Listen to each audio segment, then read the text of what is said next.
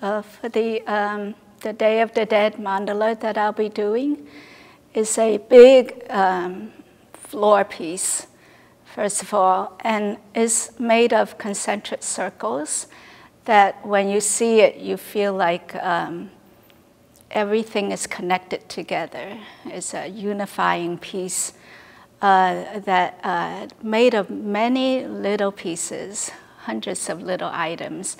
But when you see it, you feel like you're a bird looking down, and it gives you a whole view of the topic, which for me is different cultures and how they commemorate the Day of the Dead.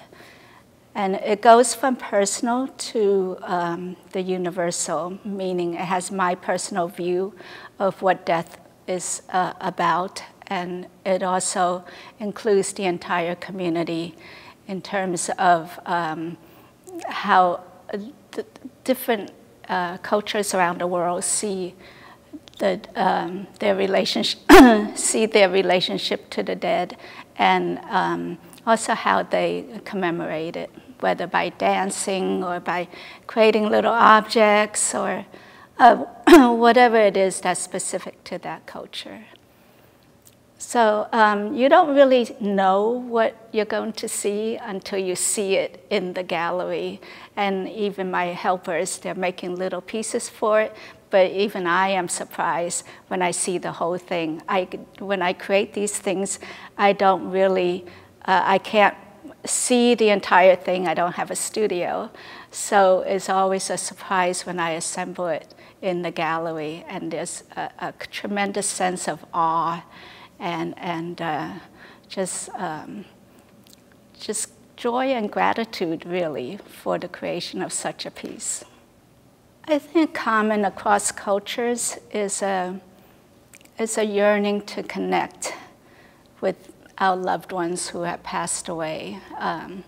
And when you think about it, really, we're not that separate from those who have passed away. There's only the dimension of time that separates us. We're all going to die one day.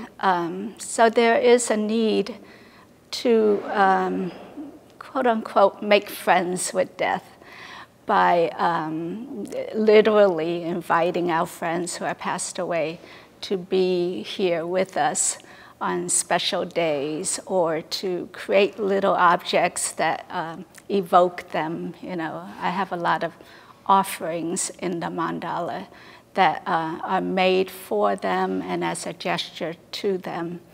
And I even have a sense of the dead walking with us in the familiar surroundings, because Day of the Dead is really a time when the dead really do come back to our hearts, and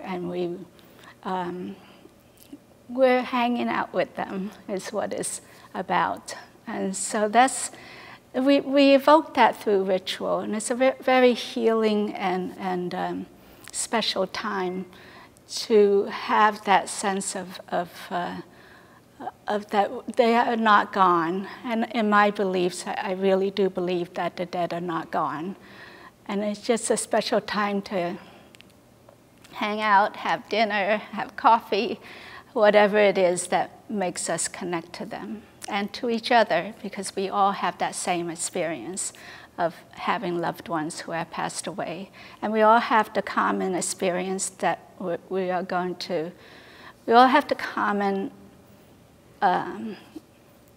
we all have that common experience of knowing that we're going to die one day too. I think what's special about the Oakland Museum of California is that it is a place that is very welcoming to the community. When you come here, you feel like it's not just a museum, it's your museum and it's your home. And I've been part of a few shows here, and I've also been a spectator. And every time I come here, I feel like I'm home, and I invite my guests and I show them my home. It's a very welcoming place, I have to say. And I'm a community artist. I work a lot with the community. I include them in the mandalas and the making of them. And I just feel like that's what the museum does. They include me in whatever is happening in the exhibitions and also in the Friday night activities and every special event that they have. I feel like I'm included in them.